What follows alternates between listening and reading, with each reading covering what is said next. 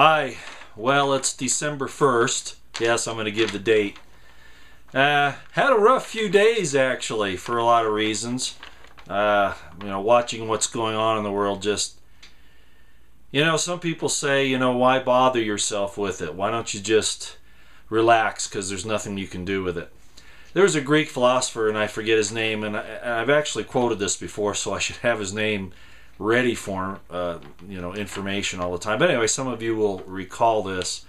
You may not be interested in politics, but politics is always interested in you. What got me going? Well, I just sent an email out to some friends and family here just a couple of days ago, and I wasn't really sure I wanted to do a video. I'm really getting kind of away from that now because, as I've said before, I've put so much out already. And there's so many other good people out there that keep you up on the things that are that matter if you take the time to do it. And you shouldn't do that so much to worry. It's not to worry. It's to prepare. It's so that you can help people. And you should look at it that way. Help people through all these things that are coming. If you haven't been paying attention to what Obamacare has been doing to the country and what it's going to do, that you really need to inform yourself, and I know most of you do. But anyway, I sent out an email a few days ago because I was looking through the web as I normally do, and I found an article in the Washington Post by Charles Krauthammer. I believe that's how you say his name.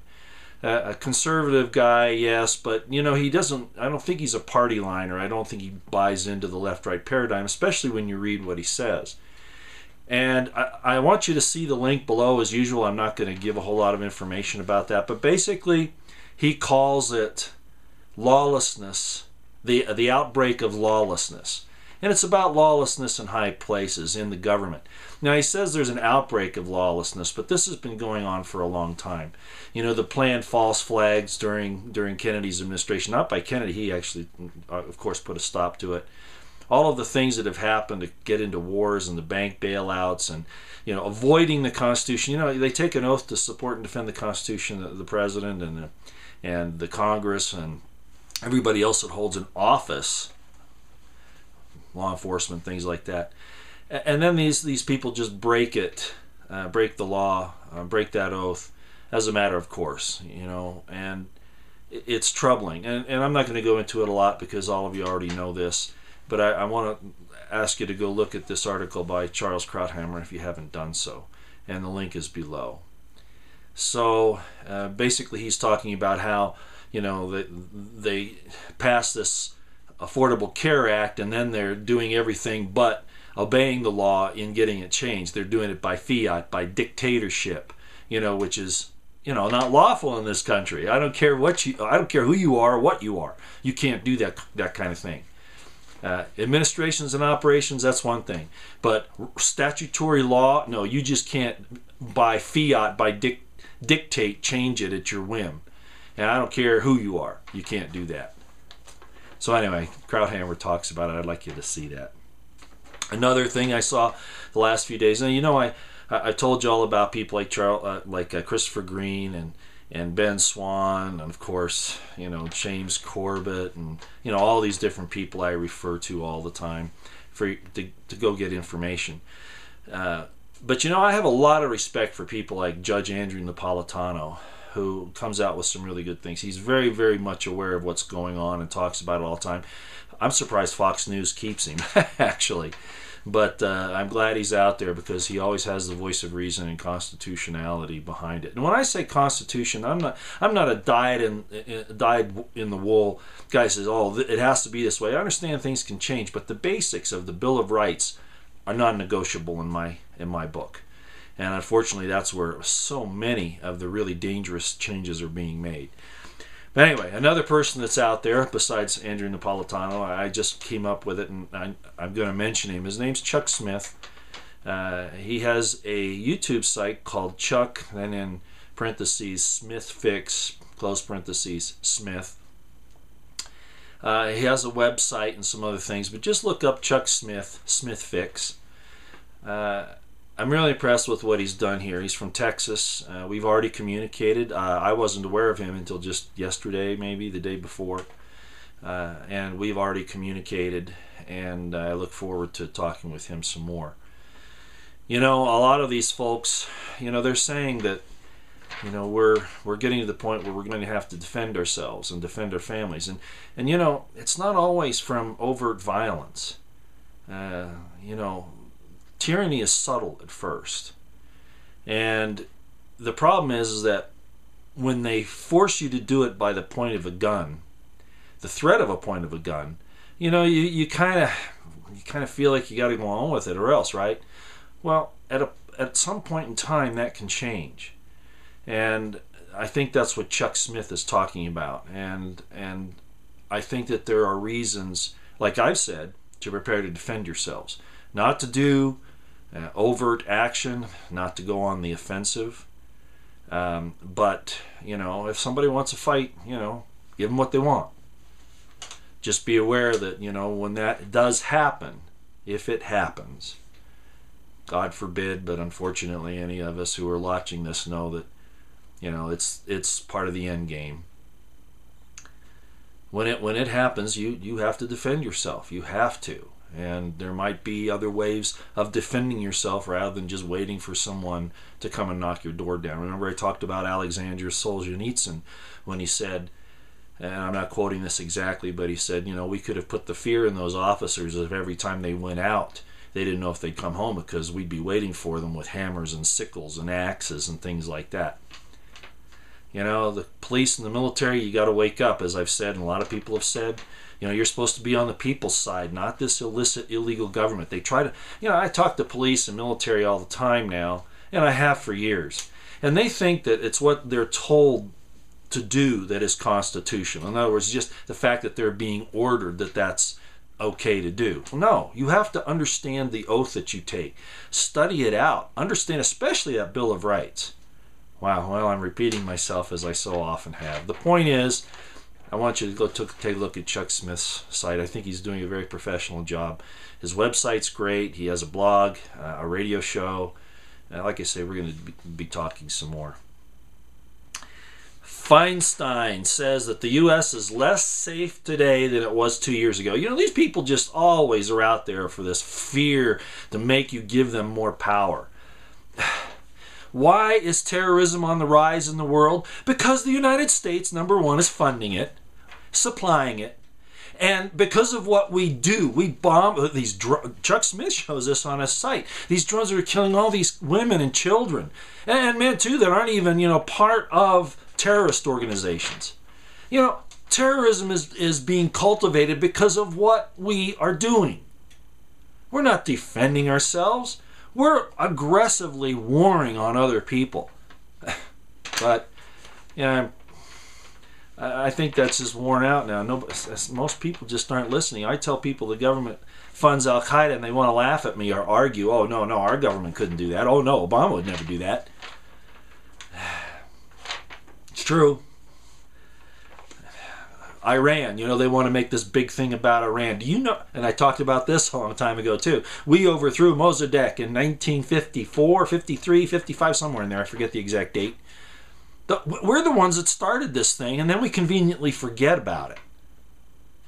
You know, Iran was a great place before we put the Shah in there, and then he caused all kinds of problems, secret police, you know, all this stuff, killing people. I remember, you know, come to think about that, I was a police officer and we had some Iranians killed that I investigated, and it was probably done by the Iranians, the Iranian secret police, with the Shah secret police here in the States. Yeah, I've been around this stuff for a long time. Anyway, Feinstein says that, you know, we have to do more to make us safe. Folks, you know the old axiom, and I'll just say it again. If you want freedom and security, you're not going to get either one. Not unless you do it yourself. This government's not going to do it. Every little chance they get to take a little bit more, that's what they do. These people, I mean, look at the banker situation, you know? By the way, that's another thing that's coming out. Paul Craig Roberts had a great article out today, and he talks about the new plan that they've hatched. you know, and I'm not going to go into it to any great deal. But the point is that, of course, the banks are now going to make you pay to have your money deposited with them. That's part of this thing he was talking about. The end result of all this is to take away all of your wealth, all of it, and put it in the hands of the already super rich. And everybody driving around and having a good time. I mean, you got to enjoy yourself. You got to have time to relax, to enjoy family, friends, all those things. Have your hobbies. But if you don't take a little time to fight for your freedom, liberty, and yes, there is a difference between freedom and liberty. I have a tendency to go with liberty because I think liberty means a type of freedom, but with responsibility. Okay, true freedom is kind of like anarchy. That's why I don't use the term very much. There is a difference. But anyway, freedom with responsibility would equal liberty. Okay, freedom with a respect to other people's rights, and that is liberty. The restrictions on it, you know, liberty, freedom is defined as, you know, your freedom ends at my nose. So you don't have absolute complete freedom. You have to worry about how to respect other people's rights. So I like the term liberty, and I'm going to continue to use that. I throw freedom out there once in a while, but I think you get the idea. All right, where were we? Well, New York and California are in the middle of gun confiscation. Some of you have probably seen the letters that the New York police agencies have sent out to say that if you have any of these weapons that have capability of more than so many rounds, that you have to turn them into the police, and that includes shotguns that have not just detachable if you have any way of carrying more than 5 rounds in the weapon. This is out of hand, and everybody was saying it was going to go here. In Colorado, the sheriffs have been told that they can't sue the state over the gun laws there, but of course the people are recalling the people that caused this, and they'll probably reverse this, but it's going to take some time. But the sheriffs, of course, they have every right, maybe not to challenge the law, but certainly not enforce it, and to refuse anybody to enforce it in their county. So I hope they continue to do that. California, yeah. If you have a medical problem that could be considered mental or stress related or whatever, they're confiscating guns there at gunpoint. They're going around taking them from people. So without due process, without Fourth Amendment rights, without a right to trial by jury before your property is taken from you, they just come around and take it because of these administrative things. See how these work? Administration and operations are for how an organization conducts itself in its day-to-day operations internally. Okay, that's what really executive orders are supposed to be. All right, but when you start infringing on the rights, on the property of people, you must use due process. And these governments that are trying to get away without doing this, they're criminals. Okay, by our Constitution, they are criminals. People, you got to start fighting back on this stuff. I guess I can talk easy because I live in basically states that allow Second Amendment. At least don't leave your guns where they can get them. Okay, if you're in your house and you think you might be one of these people, vets for sure. Are you kidding me? Yeah, you've had PTSD, you've had medication. They're coming for your weapons. They're doing that in California. Okay, don't leave them where they can find them. Remember your centuries that I was telling you about. Getting together, which brings up another point. Remember Oathkeepers. Oathkeepers is under attack. As a matter of fact, I'm going to put that under here as well with links to that. Why Oathkeepers is under attack? Because they expect military and police to honor their oaths of office to the Constitution and the Bill of Rights. So they're under attack. Okay, that'd be nice to listen to that. I sure give you a lot of stuff. But there's another one where Stuart Rhodes talks about getting ready. The solutions to getting ready, and that link on that's down below as well. And you also already know about his civilian preservation teams that are modeled under the A-team. Well, anyway, I'm going on a lot of things here. I didn't really mean to do that. Of course, I always say that. I'm not giving you a whole lot of new information today, mainly because, as I've said before, it's all out there. Once your eyes are open, if you just look and see, you don't need to figure it out. This whole deal between Israel and Saudi Arabia to go after Iran. Yeah, I hope you understand that's a smoke screen. I hope you understand that. See, the United States and the military-industrial complex of the United States wants war in Iran. You know, they kind of got messed up in Syria because people were waking up. But they're going to do it this way, okay? They're going to cause this other thing. Get your mind off of Obamacare and off the banks and all that because of what's going on over there. And then, you know, they're going to get Iran. They're going to do it eventually because it has to do with oil, as everything else. The Saudis, you know, they know that Iran is not going to use the almighty dollar. And the Saudis might stop that too eventually here, you know, under the circumstances. But at any rate, they want to be in control. Anyway, this whole thing's a smokescreen. Saudi Arabia and Israel agreeing to go against Iran. Hope you understand the difference between Shiites and Sunnis and Wahhabists. I hope you understand what those are. Shiites, Iran, and Sunnis, Saudi Arabia, don't like each other. Not all Muslims are the same. Just like in Christianity, there's a lot of differences. Going back to what George Bush said,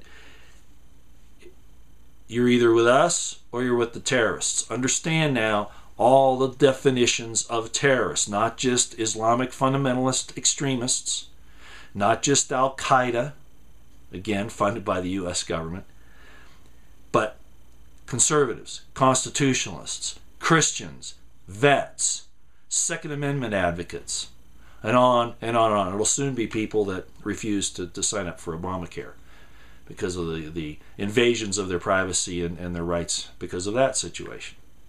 So basically what George Bush, all of those Republicans who just loved George Bush and think he'd be the answer today or he was so great, he was telling you that he's setting it up so that if you dissent, you are a terrorist. You can't even dissent without being considered a terrorist. Look at what the NSA is doing. Gathering information. I'm sure that they're going to get this video, as they have most of my others, and everybody else that's involved in this. Which brings me to my last point. And this is where it gets serious. I'm hoping that you're choosing a side. That you choose in your heart to do good, not to do evil. And yes, you can awake to a consciousness of knowing the difference. Liberty, life, love is on the good side. Slavery, hate, death, fear, it's on the bad side. I warn you, but I don't want you to be fearful. I just want you to prepare. So, you must awaken to your awful situation. We, all of us, must awaken to our awful situation. Shun wrongdoing. Clean up your lives. You know, and people say, well, really, right? Yeah, well, what about the way you have sex? Sorry. You know what? What we do in our bedroom with our loved ones, that's our business. It's when we go out and we start trying to force that on others. And we've kind of been there before, okay? We all have our little idiosyncrasies and the things that we need to deal with in our minds and our hearts. But as long as we're not really hurting anybody, you know, it's okay. It works itself out in the end, okay? So, back again to the old things. I'm not blackmailable, guys. Okay, put that stuff away you've been sending me. Just, you know, it is. I told you once before, okay? I know who you are. I know what you do. Satan is the accuser of the brethren, all right? You're Satan. You're Shaitan. You are the evil ones, and you work for the evil ones. You don't talk about the issues.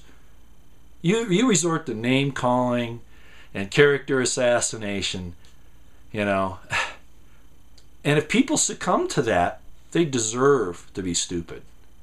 Okay? That's all right with me. You know, whatever.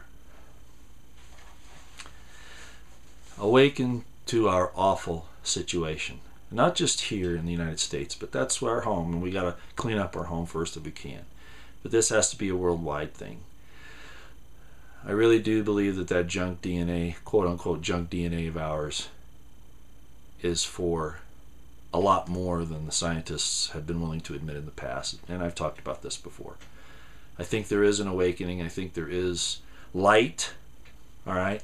A lot of you laugh because, you know, well, DNA, wow, that's kind of new age. That's kind of weird stuff. That's really crazy. That's out of this world. Your argument is like the people that talk about global warming. They want to refuse to admit that the sun has any influence on global warming. Why would they do that when it's obvious? Because they don't want to admit that light has a special purpose for us. Okay? So light does influence you. You know, Jesus called himself the light of truth. Light, awakening your eyes. And a lot of people will try to equate that with Lucifer. But there is a difference. Okay? There's a difference between using light, knowledge, for murder and gain. Okay? And light and knowledge for love and for the advancement of our people peaceably. There is a difference. All right. One last time, please awaken to your awful situation and listen to the whisperings of your heart, your conscience, and act accordingly. Out here.